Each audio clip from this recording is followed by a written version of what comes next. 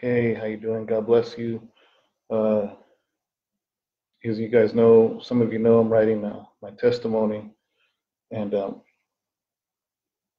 be releasing it in about 2 months, called "Lost in the Storm."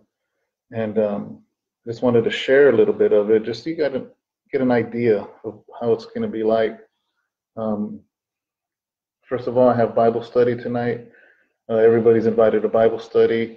Uh, Even if you live out of state, on the other side of the world, doesn't matter. We broadcast it on Facebook, on the House of Rest Church Facebook page, and also on our YouTube channel. But like I said, I was in solitary confinement and I wrote my book. It's 220 pages. I have this, and I'm just kind of going through, changing some things because my writing style has gotten a lot better because I wrote this at that time during 2005 and 2006. So I was in solitary for a year during my 6-year sentence.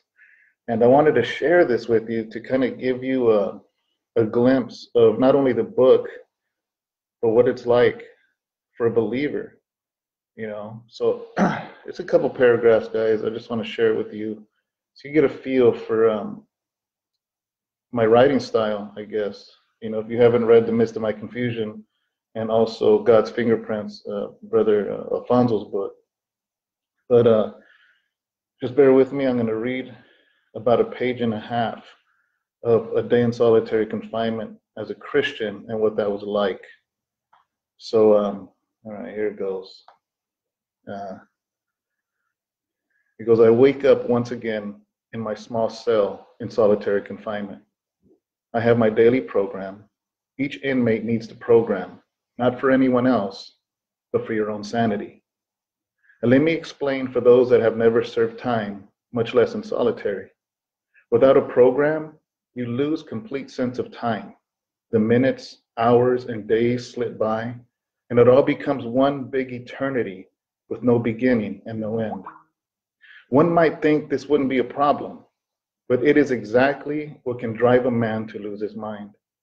It is like having no map or GPS and no type of landmark to at least recognize where you are or what direction you're going.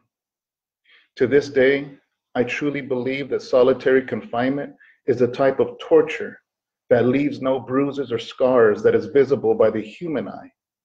So the best thing an inmate can do is create a program for himself. I would describe my own personal program to give you a better idea.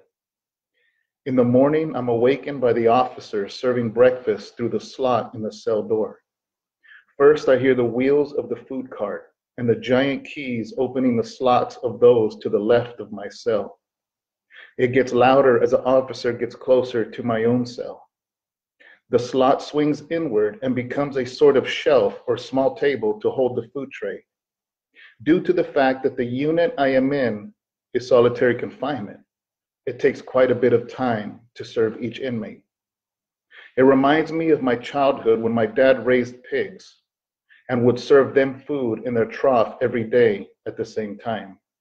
It was like clockwork, as the pigs would get excited when my dad would walk up to their pig pen to feed them. I would grab the tray of food and put it on my table that was attached to the wall.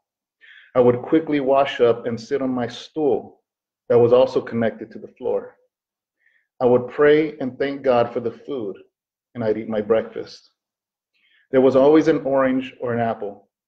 I always saved that for a snack later on in the day. Once breakfast was over, I would clean up my cell, which included cleaning my floor, my sink and toilet, and making up my bed. Then I would open my Bible and study and read until lunchtime. Once lunch came, which consisted of a bagged lunch of 2 sandwiches, a small carton of fruit punch, and another piece of fruit.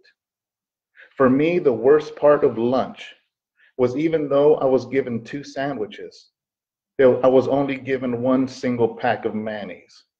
So either I spread the single pack over both sandwiches and I didn't taste anything besides the dry bread, or I'd spread it over 1 sandwich and actually taste the mayo in one of them, and the other sandwich, I would just eat it dry. Once lunch was over, I would take a short nap. So now half of my day was over with, and I was glad. Each 24 hours that passed by was one day closer to being released and free. After my nap, I would wake up and write letters to my children, to my parents or brothers. I made sure to write my children almost daily for the entire time I was incarcerated. I didn't want them to forget me.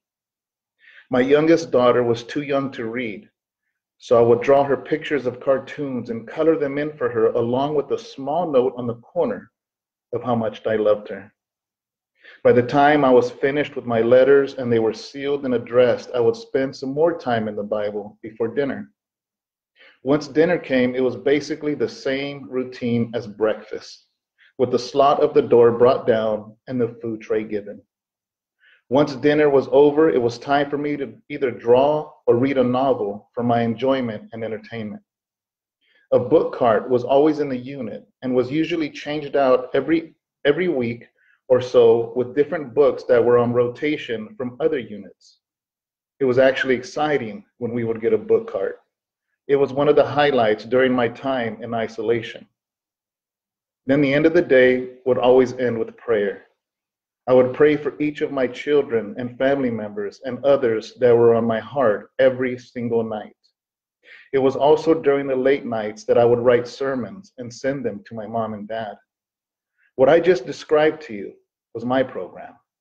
It was how I broke up my day, and most important of all, is that I kept my mind occupied. Of course, some days were harder than others, and other small things helped break up the days, such as every 2 or 3 days I was given an hour outside of my cell, and I could take a shower or use the phone or just walk around in my unit. Also 30-minute visits from family and friends 3 times a week. So anyways, guys, that's just a little bit of Lost in the Storm. I'll be releasing as a book in about 2 months. I'm just trying to wrap it up. I wrote it while in solitary, but of course my writing style has improved, so I'm changing things around, and just wanted to share a little bit with you guys. But anyways, we have Bible study tonight at 7 o'clock at House of Rest Church, 1231 8th Street, Suite 300 in Modesto. And we also always broadcast live on our YouTube channel. If you go to YouTube, just type in David Rocha, you'll find our channel, so you can subscribe to it. That way you get notifications, because we broadcast our Bible studies on Wednesdays and our services on Sunday. Or on Facebook, our House of Rest page for Facebook, and that way you can interact with us, and join in on the Bible study. So anyways, guys, God bless you. Hopefully I'll see you. I just wanted to share a little bit about this. If you came on late, come back on, and it's going to be posted up, and just check it out. It's just interesting. I think it's interesting, and maybe it'll be interesting for somebody that has never experienced that. But anyways, guys, God bless, and hopefully I'll see you for Bible study.